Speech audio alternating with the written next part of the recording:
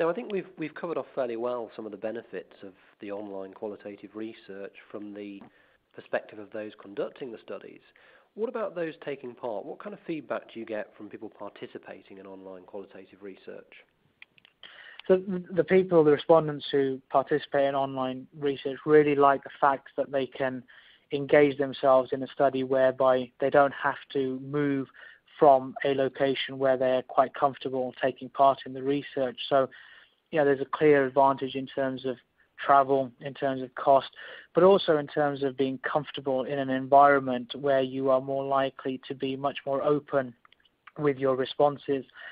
The other aspect which respondents like is the fact that you can show a huge variety of stimuli online, and there are many different ways of actually capturing what the respondent is trying to say. So some of the tasks which they really like are whiteboard type tasks where they can actually write on the screen, or they can actually highlight different areas in an online methodology. So again, from a respondent's point of view, there are a number of advantages, and as I said, that they like the fact that they can do the research at any time, at any place, and also sometimes they feel like it's more interactive, and they are really engaged in the response itself, and therefore again being able to elicit a much deeper and much richer insight as compared to more traditional face-to-face qualitative methodologies.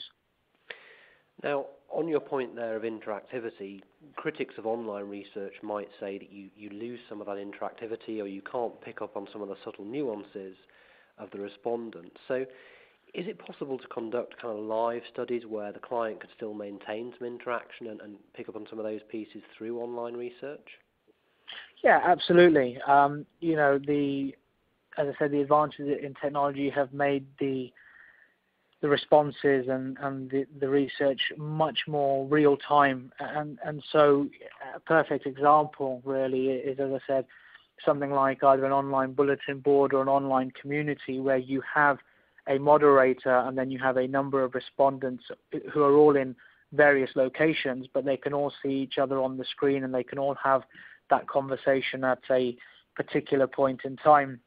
And so it's actually quite similar to being in a live situation, except the only difference is that you have a webcam and the respondents and the moderator are in their own location.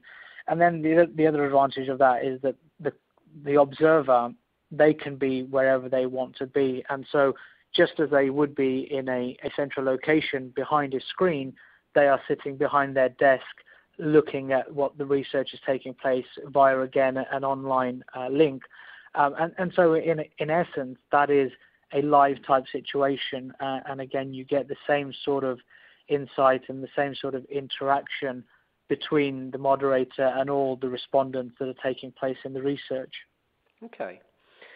Now, if I just ask you to cast your mind beyond pharma, my sense is that online research is being conducted in other industries probably for longer than it has within the pharmaceutical space. So do you see online research techniques that are utilised by other industries that pharma could learn something from? Yeah, absolutely. Pharma is a relatively conservative sector, and I think, obviously one of the advantages of that is they can learn from advances in other sectors. And so one of those areas, and we know this is moving in the pharma sector, and that is getting much richer insight from consumers or from patients. And so one of the areas or one of the methodologies that is being utilized in other sectors is this concept of crowdsourcing, where a particular concept or a particular idea or a particular therapy area is being discussed in a forum. And essentially what you're doing is you are asking a number of respondents, albeit patients, to actually just give their thoughts upon, for example, patient information or education or whatever it may be. And essentially what that helps to do is really to drive the communication from the company from a patient's point of view. Now, I use the word patient because obviously it's in the healthcare sector, but this is something that is being used very effectively in consumer markets, whereby they are looking at developing new marketing campaigns, and they put a link on a particular site, and they ask all the consumers out there who may have any touch points with that particular brand to just give their ideas about how they can make things better. And essentially it means that the consumers then become an extension of the marketing team, but it gives much greater, much more deeper insight as to what pieces of information are actually driving that marketing activity. So that's one area, and then the other area which we're seeing more and more is mobile phone technology, and that is accelerating hugely in a number of consumer markets, whereby you have iPhone apps or you have different types of applications on smartphones. And again, this is something that can be translated and transformed into the pharmaceutical sector, whereby again either physicians can actually conduct research at the touch of a button on their handheld, or then you can do the same thing with patients and really get a feel for what they're feeling if you're looking at patient-type research within a particular therapy area. So with all this new technology coming through, my final question would be to ask you where you see qualitative research going for pharma, and more specifically, do you think that offline qualitative research has a future within pharma?